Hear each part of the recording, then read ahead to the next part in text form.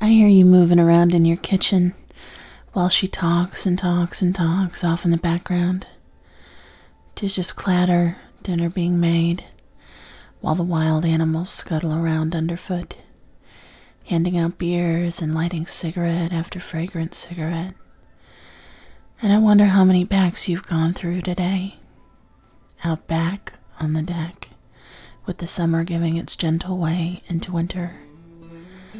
Out back on the deck, with the cool blue dusk giving way into night, with the arms of the palm trees stretching over, embracing your tiny house, shielding it from the harsher daytime light. I can almost smell the scent of your cigarettes wafting under my nose while we speak, the click of your silverware talking to the dishes as you clear away the untouched meal.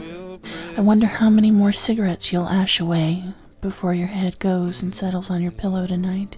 If I drift away a little while we talk, please understand. I'm just wishing I could be there, like a tattered postcard finally finding its way to your house. The new edges rubbed soft and dog-eared, and that colorful type splayed out across the front. Orange like your sunsets, and wistful like my hands, typing this out and feeling around for the words to describe what I'm wanting. But I breathe my own, quieter smoke instead, and rest my head down on my own pillow at night, and only wishing I could be there in the lovely, orchestrated chaos of your life, underfoot in your tidy kitchen and making a mess, getting in your way and loving every minute of it. I can hear the click of your lighter over my shoulder, just now, just there, and the pop hiss of you opening a beer, nestling it against my hip as you lean over my shoulder and tell me not to burn the food.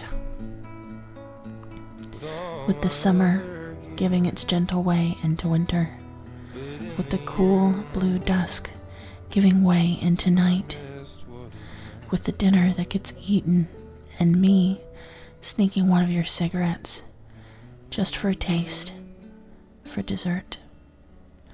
The clatter of your lighter on the table, and you grinning at me, fondly exasperated through the sweet gray smoke.